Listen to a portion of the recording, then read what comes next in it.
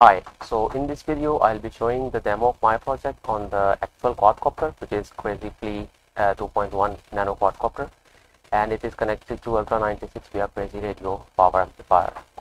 So I'll show you the experimental setup now. So it has Ultra96 V2, a Crazy Radio power amplifier attached to it, a wireless keyboard, USB keyboard, a USB camera, and furthermore this is our Crazyflie nano quadcopter, which is tied to a string because it is an open loop control and we don't have position feedback from Crazyflie, so it will be difficult to control and we have to tie it because it should remain into the limits of the length of the string and doesn't get out of control.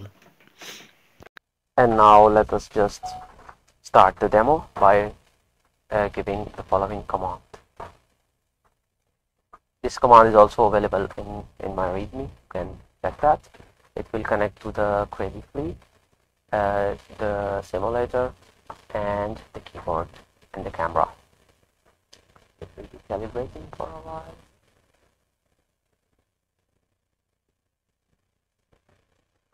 Okay, so we are here, and let us just first balance the quad and make it reach to the desired point so that it should always stay in control.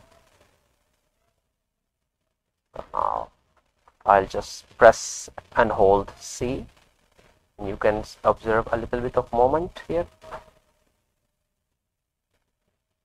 You can see it can go down, can go up, right,